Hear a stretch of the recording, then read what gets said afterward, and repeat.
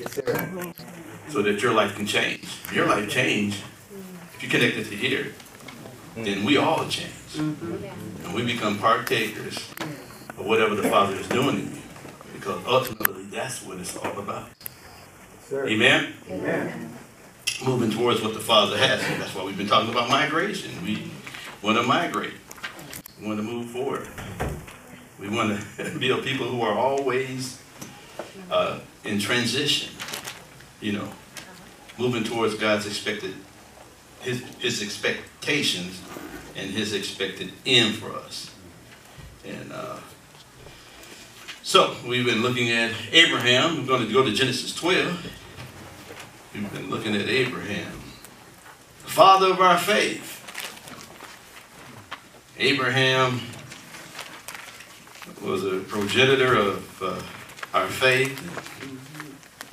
According to the scriptures and what Paul wrote to the church in Rome, I think it's the 15th chapter, he said that the scripture is given for our admonition and our learning, so that through them we may have patience and hope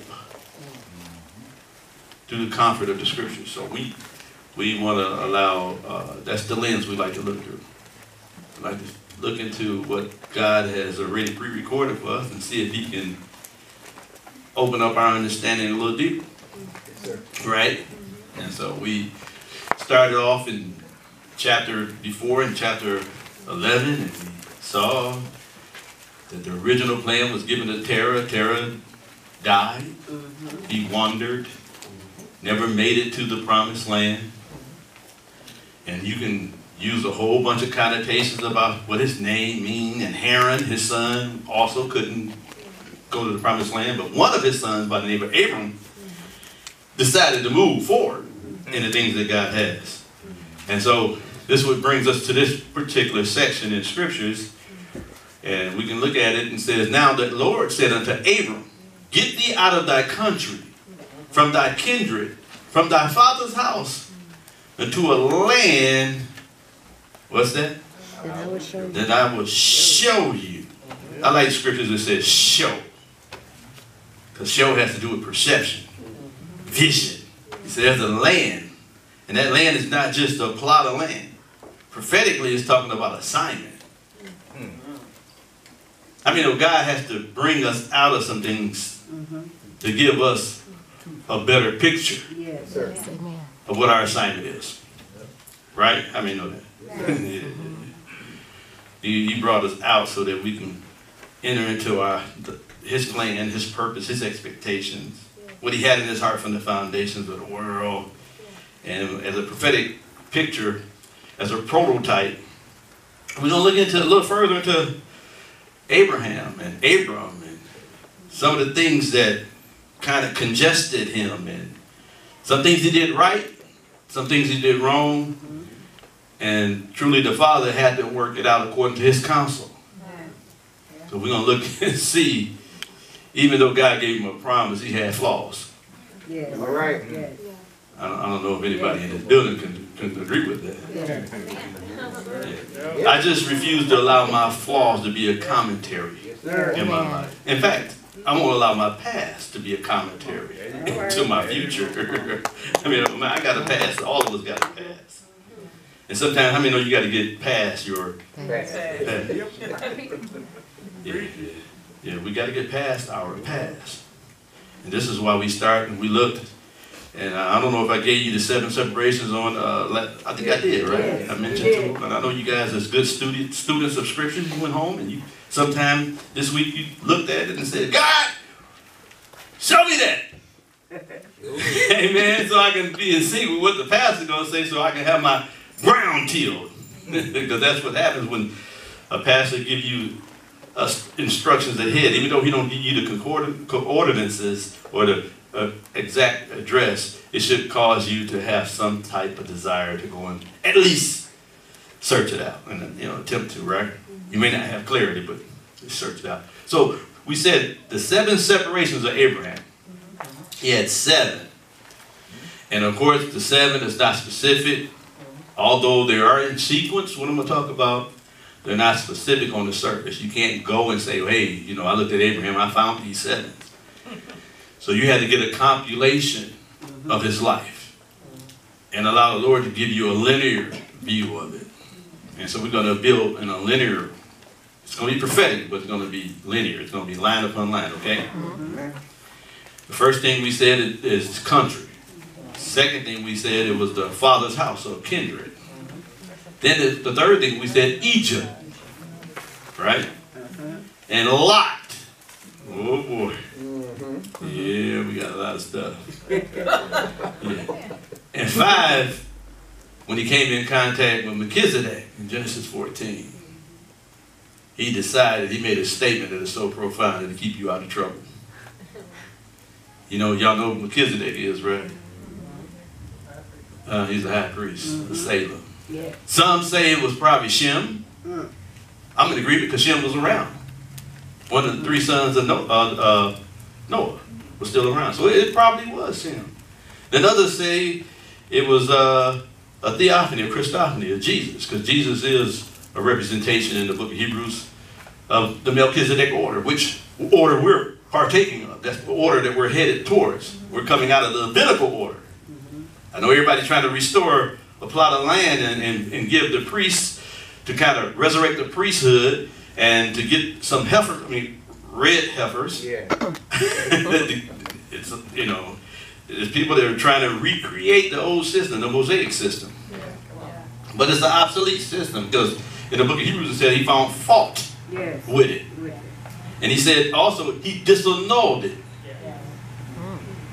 So if I go back to establish what God has deemed unlawful, then I transgress the covenant. It's not my message. I just want to put that plug in just in case somebody watching. Then the number 6, we're going to look at the prototype. We're going to look at is what? Ishmael. All of these things are our present struggles. Every last, you probably say, well, I don't know Melchizedek, but the principle, these principles. And last but not least, we got to get to Isaac. I don't know about you, but Isaac is, his name means laughter, but he's also the son of the promise. Yes. And I hope I got some people in the building that are son of the promise. Sure. Children of the promise. Am I right? Yes, sir. Yeah, the son of the promise. But let's go to country. We talked about country. Not being country, but we talked about country. We got country folks. We got country bumpkins. We just got country folks. Amen. This country, it's like to be, you know. We're not talking about a plot of land. We're not talking about a rural area. We're not talking about townships. But we're talking about country. Country, we're talking about mindsets. Tell your neighbor it's a mindset. So all of these 7 things, these 7 separations are going to help us to readjust our mindset. Amen. Amen? Amen. Then we went over and looked at Hebrews 11. We understood that if we're going to leave our country, if we're going to leave the comfort zone, if we're going to leave our past behind, first thing we need to encounter is the Word of God. Tell your neighbor, we need a word. We need a word.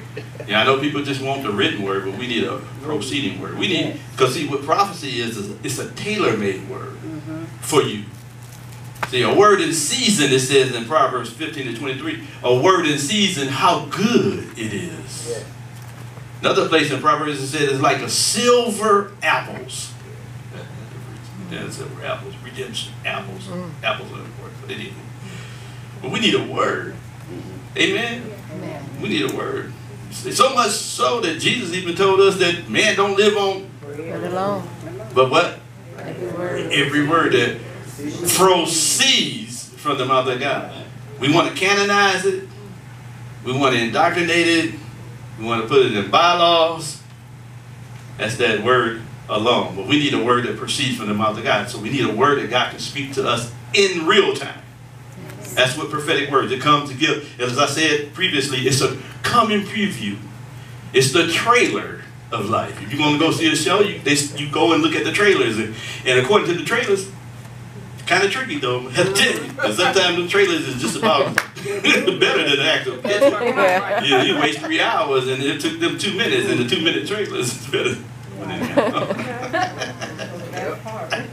Yeah, they do. You know, they show the best right there up front. But I'm here to tell you, we need to find the word of the Lord. We need a church that's built upon the word of the Lord. We need a church that is progressive in the understanding of God. If we're going to lead the country, if we're going to leave everything that we've become common to, that we've become familiar with, we need God to intervene in our life. And the way he intervenes is not necessarily in what's written because it's vast, but somehow he gives us a concise version of himself. And he begins to speak to us, amen, on an individual basis. Just like at Pentecost. Pentecost, there was a sound of a rushing mighty wind. Remember, Acts 2, 1-4? They were gathered together in one accord. All of a sudden, heaven came into the room. Then what was the report outside of the room? Every man heard him in their own language. See, we need a supernatural encounter with the things of God so that every man, all of us, there was 17 nations represented there, and 17 nations heard God individually. Yeah. That's what we need. We need an upper room experience. Yes. Yes. Yes. Yes. Yes. Yeah, we need an upper room experience because we don't, you know, as I said before, because when you really get exposed to the Word of God and you really discover that God is progressive and he's not necessarily narrow, as cessationism tells us that after the canonization of scriptures, God is not speaking no more, and all of the other foolishness, and a lot of the ecumenical churches has bamboozled and hoodwinked the church and actually has taken away our destiny and given us that Antichrist label.